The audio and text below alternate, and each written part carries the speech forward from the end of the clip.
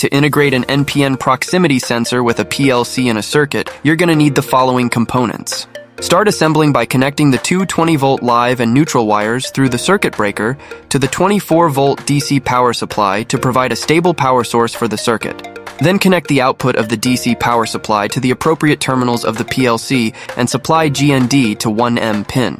Wire the NPN proximity sensor to the DC power supply, with the brown positive wire to the plus V and blue ground wire to the negative V, and the black sensor output wire to the input of the relay to control it based on sensor signals. Connect terminal 14 to the plus V on the DC power supply, then link terminals 14 and 9 to connect the coil of the relay. Lastly, wire terminal 5, the normally open contact on the relay, to terminal 0, the analog voltage signal input on the PLC, so that when the relay is activated by sensor signals, the normally open contact will close and complete the circuit, allowing the analog voltage signal to reach the PLC input.